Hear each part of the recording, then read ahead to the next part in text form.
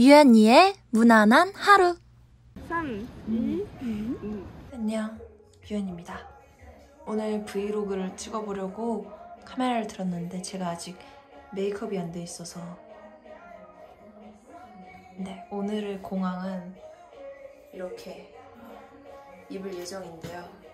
제가 사실 이거를 생각만 해두고 직접 매치를 전날에 안 했거든요. 입어보질 않았어요. 그래서 약간 톤이 조금 난리가 났는데 색깔이 여기 보시면 자세히 보시면 하늘색도 있거든요. 근데 여러분은 몰라주셨으면 좋겠습니다. 근데 또 신발이 가려지지 않을까 해서 네, 가려졌으면 좋겠네요. 색깔이 하늘색 안돼 안돼. 그러면 차를 타러 왔습니다. 담이씨 주무시고 있었군요. 담이는 졸린가 봐요. 저는 공항에서 공항 가기 전에 차에서 절대 자지 않으려고 노력할 것입니다. 오늘 밤을 새려고 했는데 결국엔 1시간 정도 잤어요. 그래서 제 마지막 수단으로 이제 공항 가는 길에 안 자기, 그 방법을 한번 사용해 보도록 할게요. 그러면 이제 비행기에서 잠을 잘 수 있다는 거, 그리고 비행기에서 읽을 담이의 책이지만 아직 돌려주지 않은 하버드 상위 1%의 비밀. 이거는 지금 두 번째 읽거든요. 재밌어요. 이거를 이제 좀 이따가 비행기에서 읽어보도록 하겠습니다. 근데 너무 배가 고파가지고 일단 배가 너무 고프네요. 네. 이만. 짠! 여기는 공항입니다. 유연 언니한테 출연만 할게. 출연료 받습니다. 출연료 주세요. 받아요. 내가 줄게, 유연아. 오케이. 그러면 출연해주세요. 자, 그러면 다음 사람. 다음 사람. 나 또 잤어. 뭐야 이게? 안 잔다 그러고 자고, 안 잔다 그러고 자고. 아, 확대가 안 되네. 안녕하십니까? 차에서 자고, 또 자고, 내리기 직전. 여러분의 브이로그. 그럼 드림캐쳐 브이로그 올려줘. 그래. 드림캐쳐 브이로그지만 유연이가 좀 더 많이 나오는. 나 셀카봉도 준비했단 말이야. 우리 같이 콜라보 합시다. 배고프니까 밥 먹어. 알겠어요. 우리 같이 콜라보. 오케이. 안녕하세요. 유연은 밥을 먹고 비행기 타서 그냥 이 채널은 누워서 잘라. 제 겁니다 이제. 제 겁니다. 이런 일 있었던 것 같은데? 옛날에 그치? 일본이었던 거. 맞아. 어디 갔다 와. 우리 다들 지금 아무것도 못 정하고. 데이트가 몇 번이에요? 언니 뭐 할 거예요? 저는 배는 고프지 않기에 밥은 먹지 않겠습니다. 그럼 우리 찢어줘야겠네요. 여기 배 안 제가 네, 나는 배가 고프단 말이야. 나는 카페 가고 싶은데 카페 가고 싶은 사람 한 명도 없나 봐. 인생은 혼자다. 너 같이 가줄 거지? 나? 맨날 우리 같이 다녔잖아. 나는 쇼핑할래? 아, 뭐 어떤 거, 뭐 나 또? 모자 안 가고 왔어. 아, 그래? 모자 보려고? 그러면 우리 쇼핑을 가봅시다. 자, 여러분 위에서 아래로 하나, 둘, 셋. 오! 뭐야 이거? 여기 보면 이렇게 썸녀들이 마중을 나와서 인사해줘요. 배운 거 아니야? 배웅을 해줘요. 안녕. 안녕. 나를 봐야지. Hello. Please come and say Airstar if you need any help from me. 이런 거 할 수 있지 않나? 공항 내 다양한 시설을 이용해 주세요. 사진? 저와 함께 사진을 찍거나 뭐지? 얘 눈웃음 줬다. 3, 2, 2. 윙크한다. 어디? 아, 3장 찍네. 대박. 마음에 드시나요? 아니요. 아니요. 어디 보고 있어? 잘 나왔다. 나도. 아, 옆에 볼 수도 있네. 그러네. 이거 잘 나왔다. 이거 잘 나왔다. 잘 나왔다. 가자. 나 이거 찍어야지. 아, 찍어? 오케이. 야, 찍어. 하차. 미친 무빙. 뮤직뱅크. 음악 중심. 너 진짜 찍고 있어? 저희는 지금 카페를 가려다가 카페가 없어서 찾기 찾기 실패. 다시 돌아가면 너무 멀어. 네, 너무 멀어서 지금 이렇게 대기실에 앉아 있습니다. 안녕. 카메라끼리 인사해. 안녕. 가자. 가자 한동구. 한동구리 동동동. 간다. 동이의 브이로그. 동이의 소소한 일상. 네. 브이로그 이름. 와. 비행기다. 드디어 탑승을 했습니다. 제 옆자리는 누가 될지 굉장히 궁금하네. 일단 가연이는 여기. 너 왜 없는 척해? 바로 제 뒷자리고요. 아니 나이스대로 보면. 싱토니. 어머, 안녕하세요. 네, 저쪽에는 저기 언니 라인. 그러면은 같이 찍으면 되겠다. 좋아요. 네. 우리 콜라보레이션 하는 거야. 네. 너무 졸려요. 시연이의 발자취와 유토니의 유톤이 뭐지? 유톤이의 무난한 얼굴. 무난 유무화. 그러면 좀 이따가 네.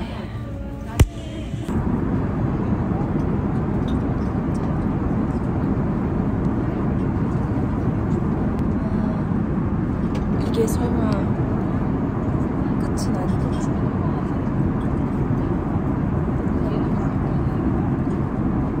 잘 먹겠습니다.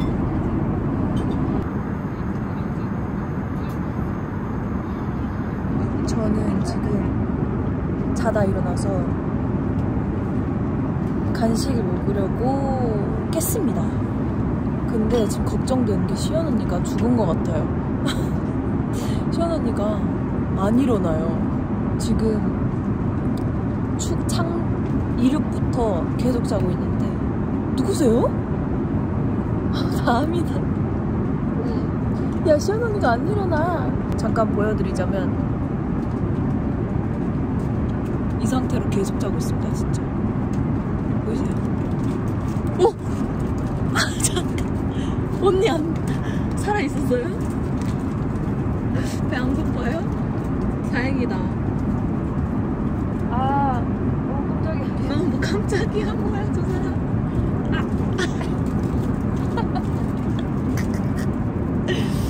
언니 일어나서 이거 먹어요. 오, 이 정도 왔어요. 6시간 정도 남았구나. 여기 오렌지 주스 마셨어. 마셨어요?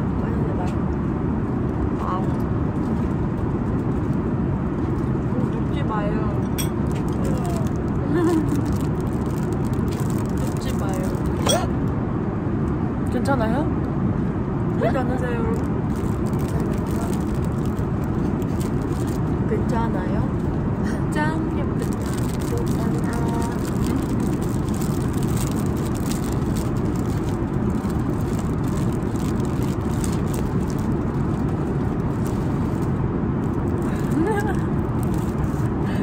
나 방금 꿈 꿨는데 진짜 웃겼어. 진짜 부끄러운 꿈이었어. 그러니까 공항이었던 것 같아요. 그래서 막 사람들이 엄청 많았어요. 네, 엄청 많았는데. 그 다른 동료 연예인 분도 계셨어요. 근데 누군지 잘 기억 안 나는데 여자 그룹이었어요. 근데 내가 주머니에 그분 포카를 갖고 있었던 거야. 그래가지고 막 이렇게 보는데 그분이 그거 혹시 제 포카예요? 이러는 거. 그래서 내가 너무 창피해가지고 이거 맞는데 제가 근데 부탁을 받은 거였거든요. 그 이제 우리 회사의 스태프분이 팬이셔가지고 포카를 갖고 있었다.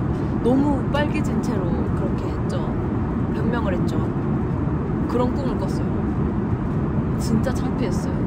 진짜 창피했겠다. 궁금해. 뭘요? 그 아이돌이 누구였는지. 그니까요. 저도 기억이 안 나요. 근데 아, 진짜? 네, 딱 연예인이라는 것만 딱 기억났어. 근데 꿈에 네. 내가 모르는 사람이 나오면 죽은 사람.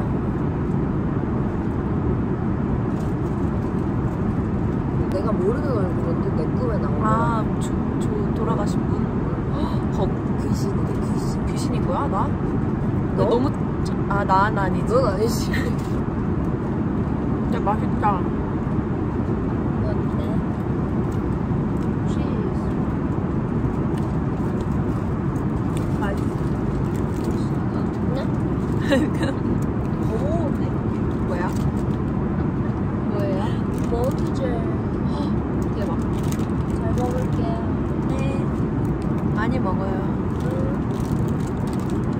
나 몰티저스 좋아했었어. 근데 너도 초콜릿 먹으면 목 아파? 아니요? 난 초콜릿 먹으면 목 아파. 언니 목 진짜 예민한가 봐. 그럴까? 아니 저처럼 초콜릿 먹으면 목 아프신 분들 없어요? 왜? 왜? 먹어볼래요? 아니? 왜 무슨 맛이지 이게? 치즈야? 네. 발효된 치즈인가 보다. 바르겐이 뭐야? 바르겐. 바르겐? 발효된. 난 바르겐. 숙성된 치즈인가. 여기가 써요. 왜 쓰지? 나랑 안 맞아. 이걸 이건 까망베르 아니야? 까망베르가 뭐예요? 까망베르. 까망이 밖에 있어서 까망베르 아니야? 맛있어? 치즈가 일반 치즈가 제일 나한테 맞는 것 같아. 네. 3초 안에 주웠어. 네? 3초 안에 주웠어. 오케이. 그럼 괜찮아. 불었어. 언니 뭐 다운받아왔어? 뭐 다운받아 안 되고? 나 넷플릭스. 뭐예요? 이누야샤. 칼나. 이누야샤. 언니 다 아직 안 봤어요? 이제 돌려보고 있네. 5기 보고 있어. 5기. 맛있어? 근데 오래 보네. 재밌어. 이게 그냥 이렇게 보기 좋아. 보다 보면 재밌어. 그럴 수 있지. 아까 시연 언니가 배 안 고프다 했으면서 바로 그냥 승무원님이 감자칩 뭐 드릴까요? 했는데 감자칩 가져가시더라고요. 배 안 고프다고 했으면서. 원래 사람의 마음은 갈 때자. 갈 때와 다름없자. 맛있어. 맛있자. 승무원분이 혹시 공연하러 오셔가지고 그래가지고 팀 이름이 뭐냐 그래가지고 드림캐쳐요. 알아요. 친구가. 아 진짜? 신기했어요. 안다고 하셔가지고 정말 최고. 오늘 우리 여기 들어올 때도 팬이라고 해주신 분들이 계셨어요. 맞아. 맛있겠다. 아 확대가 안 풀려.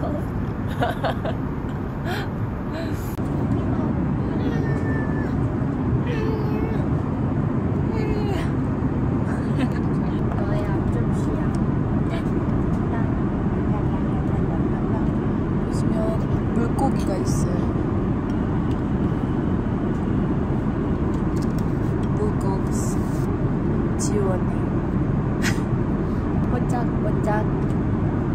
뽀짝뽀짝. 나도 이거 찍어봐야지. 오케이.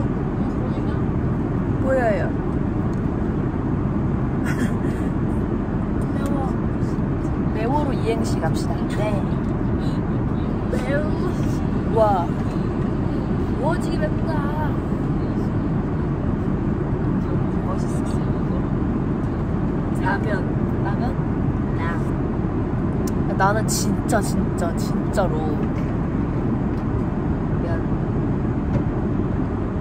면을 좋아해.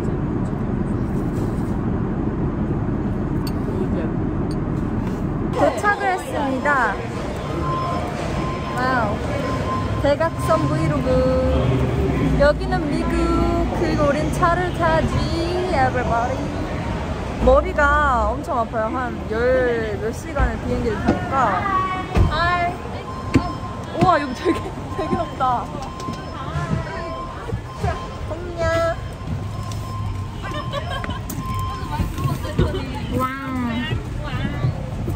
미국이다 미국. 안녕. 미국. 값세. 지금은 호텔에 도착했습니다. 저희는 이제 뉴욕 호텔에 도착했습니다.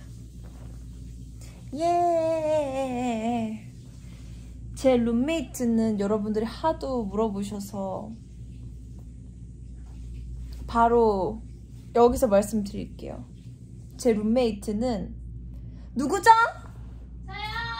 네, 저분입니다. 저요! 바로 김민지 씨.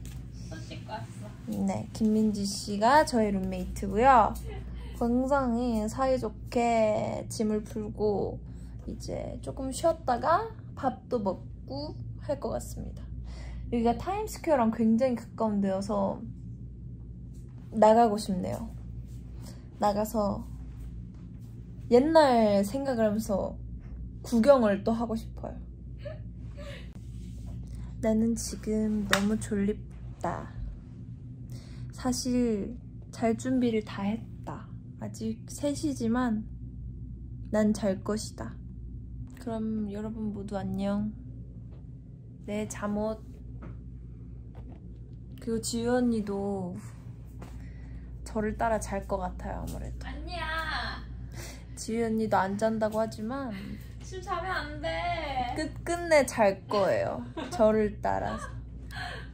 어쩔 수 없이 잠에 빠져들게 될 거예요. 그러면 여러분께 마지막 인사를 여기서 드리겠습니다. 안녕. 안녕은 영원한 헤어짐은 아니겠지요.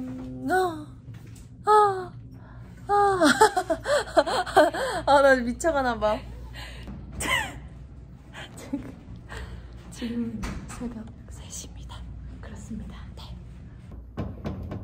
실루엣으로 우리 머리 잠겼어. 응? 왜 안 됐지? 룸키를 이용하라고 한 것 같아. 오케이, 렛츠고. 2번째 시도. 아 이건가? 아, 이건가 보다. 어? 제발. 대박.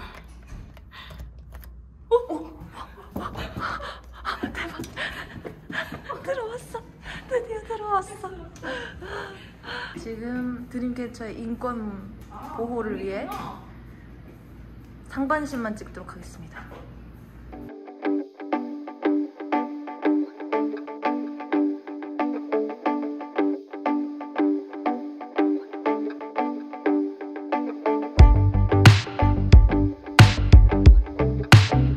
아, 운동 끝. 가자. 힘들다. 지금 시간은 몇 시죠? 지우 씨? 지금은 5시. 대박.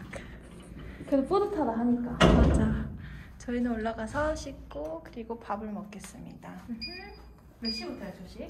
조식 이때? 7시부터? 아 조식 이때? 응. 아 다행이다. 그럼 안녕. 안녕.